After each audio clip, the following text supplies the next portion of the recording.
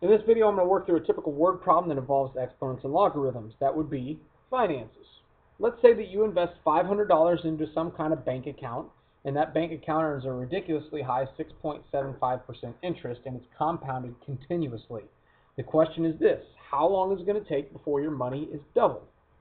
Well, the first thing we have to know is this: if this is compounded continuously, the equation we have to solve this is A is equal to PE to the RT, where A is the amount after any given time, P is the principal, that's how much you put in, that'd be $500 in this case, R is the interest rate, we need to make sure we put that in decimal form, so instead of 6.75 we're going to have to convert that, and T is the time, and that's what we're solving for, right? How long will it take?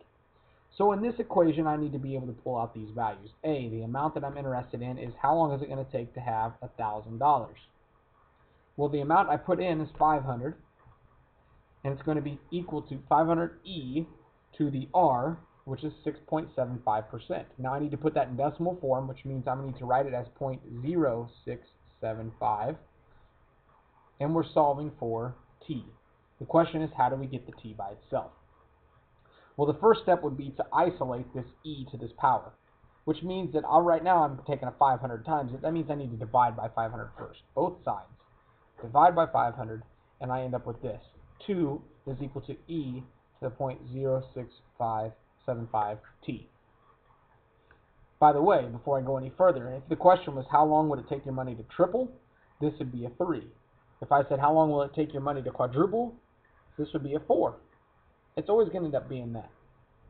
So now, how do I get, now that I've got e to this on the right side and I've got a 2 on the left, how do I get that t by itself? Well, the next step would be to take the natural log of both sides, because I know if I do this, the natural log of e, those two kind of cancel out, and I'm left with this. The natural log of 2 is equal to 0.0675t.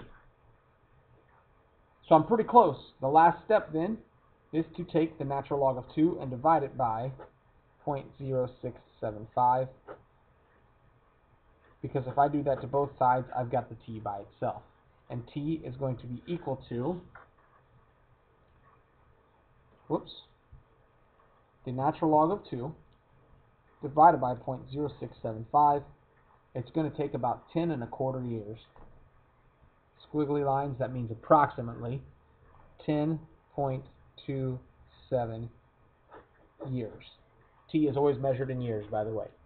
So that's a pretty typical problem. It's going to take you 10 years before you double your money. So you know what? You might want to go find a job.